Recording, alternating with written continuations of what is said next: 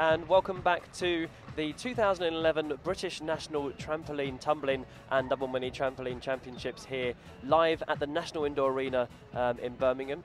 And we are returning now for the final competitor of the senior men's competition from City of Liverpool, Luke Strong. Remember Luke's return from injury this year. He's had a fantastic season.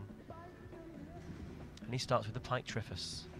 Puff of chalk, half in, half out touch triffus. A bit stuck of rotation on that one. Needs to really dig in now, but he's pulled it back again. Lovely tight straight lines in those pike skills. Slipped a little bit in the half in, half out. Full in, full out. Half out pike, building up for the final skill. Another triple twist in, double back somersault in the straight position. Luke's happy with that. Some fantastic performances this afternoon in the men's event. Stephen, Jack, Nathan and Luke producing strong routines. And Kat Driscoll, this is the leader from the competition yesterday. Currently ranked second in the world.